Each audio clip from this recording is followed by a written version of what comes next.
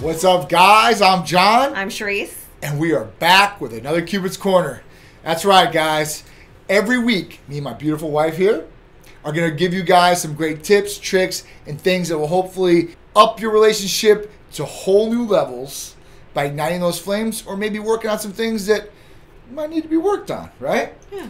And if you're not in a relationship, you'll have this great information, so when you go into your future relationship, it'll be right there when you need it, and you can pull it out and use it. Yep, just put it right there. Secret lockbox. So let's get started on the topic of today. So the topic of today is hormones and how they can affect the relationship, both on a guy's side and a girl's side, right? And you know what? It might not start off with this issue. It might start off with this issue. Who knows? But usually couples, if they, let's say, meet in their 20s and they start dating and then marriage and then kids, the whole nine, there could be some issues with hormones in the late 20s or early 30s. There was, yeah. Right? For females out there, or even for males. It just is a whole new crazy thing that's been happening with males and females, and especially with all the sicknesses out there affecting different hormones, right? Yeah, for sure. I mean, it doesn't even matter the sicknesses.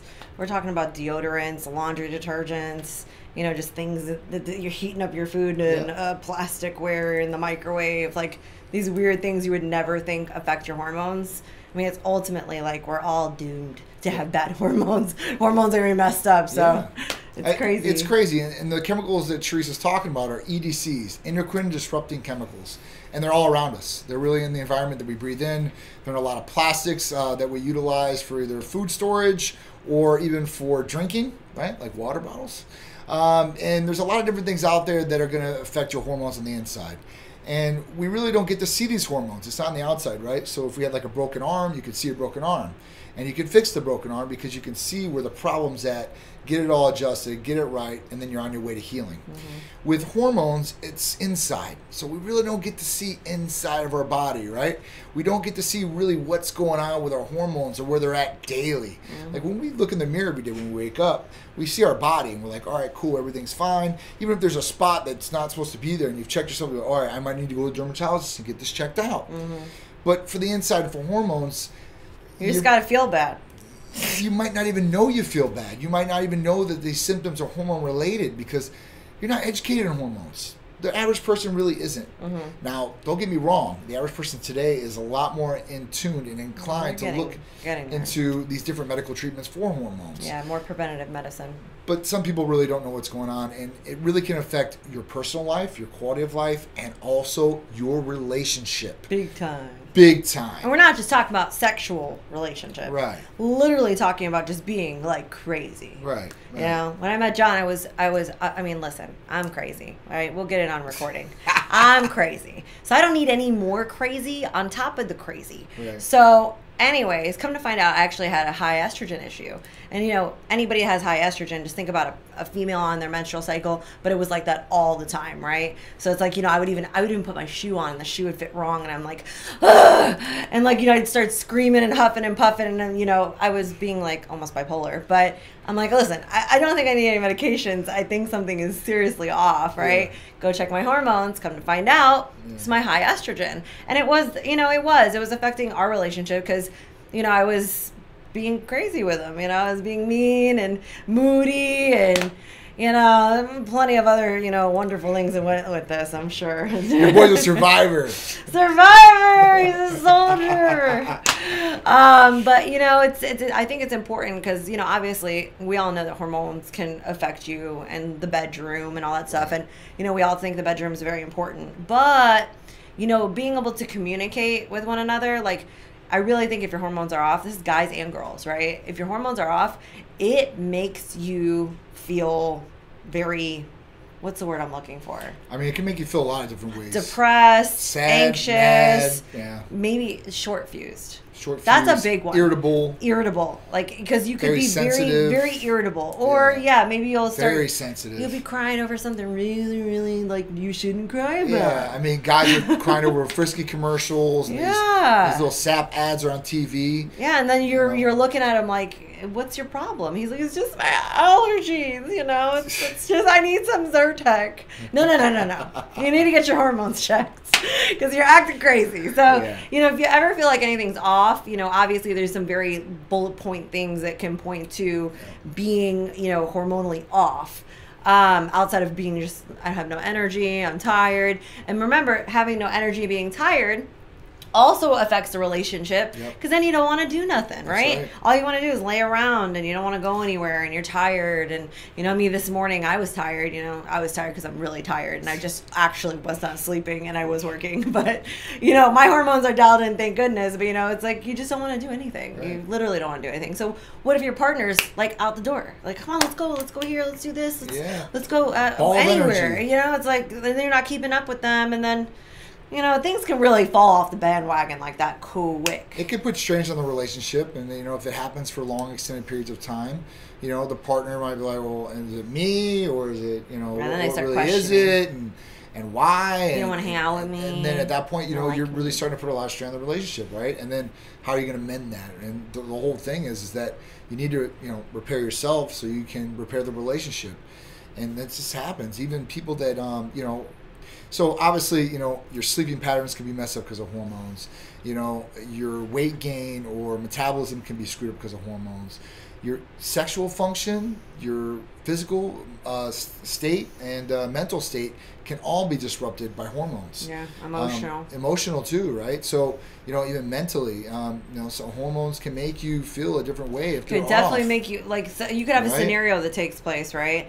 And if your hormones are off, you can, versus your hormones not being off, you could treat that scenario two totally different ways. Yes. Just because of the way you're processing it. Yes. Right? Because the way that maybe you're feeling, if you had it dialed in and you weren't being so sensitive, maybe you wouldn't have been so upset about it. So it's important, guys. I feel like we've kind of skipped over that. We haven't talked about it in a while. So I was telling John today, I'm like, hey, listen, I think it's important because I get it all the time, messages from guys specifically. We have a good, nice little population of guys, but specifically guys, because they're like, oh, now I get to play with my kids, and I feel like my whole life has changed, and I'm going to work, and I actually want to go to work. I'm motivated to go do stuff, and I want to hang out with my wife, and finally better in the bedroom, and just mentally.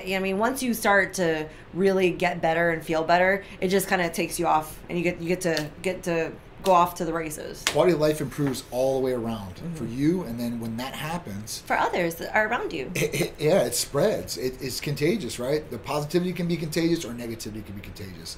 So in both ways in life. So at that point, you're really enhancing your life, and you're enhancing the life of the people you love that are around you. And that's really important. Even if you have, you have a relationship, and hopefully that relationship just keeps progressing, and you guys get into a marriage and kids and the whole nine, where these energy disruptions or short fuse situations can not only affect your wife and your loved one, but your kids too as well, right? And kids, they need a little bit more patience than adults do, I think, in their life, because they might not know what's right or wrong in situations. You might have to correct them. And, when you're correcting an adult, it's a little bit more harsher, right? Because they should know right from wrong. But when you're talking to a kid, you got to take that in consideration. Sometimes, I've done it before where, I've corrected Peter, and, it wasn't because my hormones were off. It's just because I treat him like an adult. So, I tell him that, Sharisse, he's a kid. And I was like, yeah, he is a kid, but I want him to know. I want him to know what's right and what's wrong, and he should know by this time in his life. But sometimes if his hormones might have been a little off for a day or two, because it happens to everybody, right? Yeah. You might have been a little nicer about it. And John's the nice guy, man. I'm telling you, you would think it was the other way around, but this is the good cop. I'm the bad cop. That's fine. I don't mind being the bad cop. But, you know, when he does play bad cop, it's like, what? Yeah. Oh my goodness, what's happening? Yeah. What did I do? Who did I murder? You know, so this is why, you know, I really like dogs, because they love you no matter what. They come back. Unconditional. You could be upset. It's unconditional love, you know, and then they'll go away and they'll come right back. It doesn't matter what you do. They'll just always come right back and give you a lick. It's true. I'm like, wow. Animals are awesome in that light, man. Yeah, Most I like a dog. Especially dogs are very, very forgiving. I like dogs. Allergic to cats, but I like dogs. I mean, you know, it's just something, and like I said, like, you know, it's something that you should get checked out, and whether, you know, it's 30 or late 20s or in your 40s or 50s, right? And you're feeling off in some way, shape, or form. You feel like things could be better. You know, you might be, you know, having depressional thoughts, and nothing around you is depressing. I mean, people look at this all the time and they're like, why am I depressed? You know, I have all these good things going for me, but I'm still not happy. Yeah. So there's something that you're missing, or, you know, something that could be off, you know, inside your body. And the best thing to do is to check. And blood work is obviously the best way and method to find out about these hormones and different things that are going on inside your body, right? And that's one thing that we do here at Type Medical Center that we do help a lot of couples out with. And we don't like to, you know, push ourselves on this as far as for therapies or services, but we think this is important enough to bring up in this episode, where we can help people out there that might not know or might not know where to go for this help. And for the record, Titan Medical Center is not a gym. Titan Medical Center.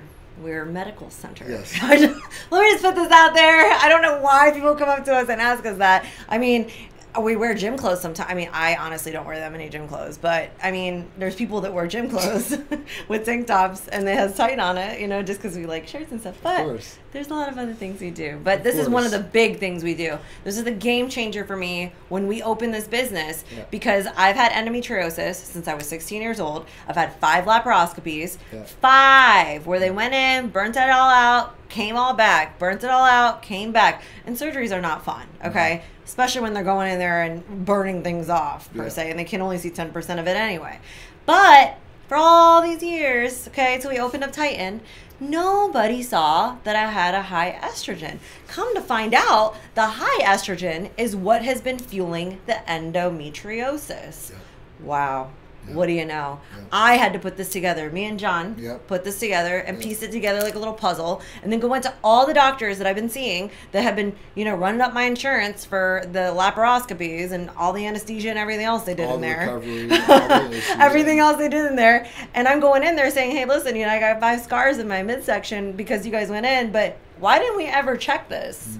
I mean, would I have had 5 surgeries if we checked this before?